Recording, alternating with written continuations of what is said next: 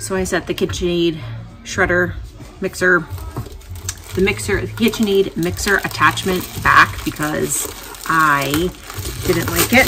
And I just went with the plain old, good old box shredder. So I didn't realize I got the one that had a little thing on the bottom. So I just got it from Amazon. Nothing fancy here. We're going back to normal. Oh, I ripped it. That's okay.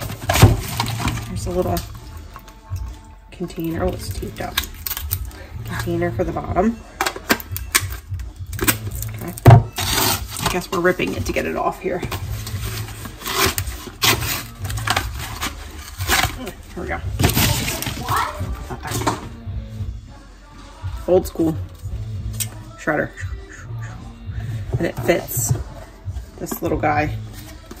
It gives you a little, very flimsy. I guess you can measure cups and stuff in there. You see that? Yeah. And then it sits right on top, and then you can shred into it.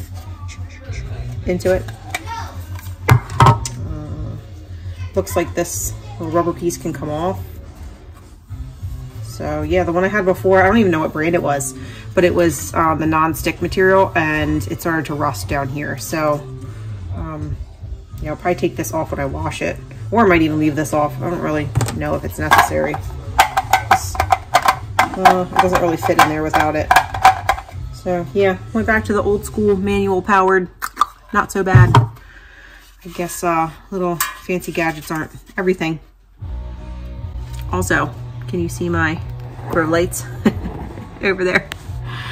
All right, I gotta make dinner, but yeah, I went back to the old school manual powered. This is the best thing.